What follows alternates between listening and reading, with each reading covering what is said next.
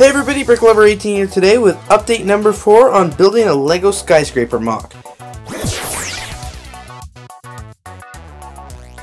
So I did kind of think I might be done with these updates for a little while, but I decided to change things up. The more I looked at my skyscraper some more, the more I realized I think I should make this bottom level right here to the roof. I think I should make that one floor higher so the roof will be up one more floor, and then just so the building in general will be quite a bit taller. So that's what I'm going to do now. I'm actually all out of the 1x6x6, I think they are, panels that I used for the majority of the mock. So I'm going to have to use some of these 1x6 gray panels, and I'm going to have to order more.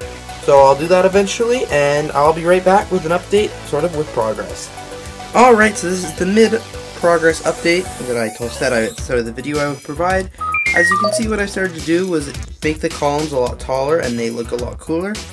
This is what the new front of the mock looks like. I think that looks really cool with the big tall windows back there, and I think it'll look so much better when I get the white back there instead of the gray.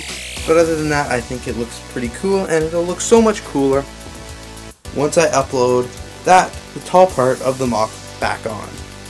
So here's the final part of this update number 4. As you can see, the skyscraper has been re-added to the city.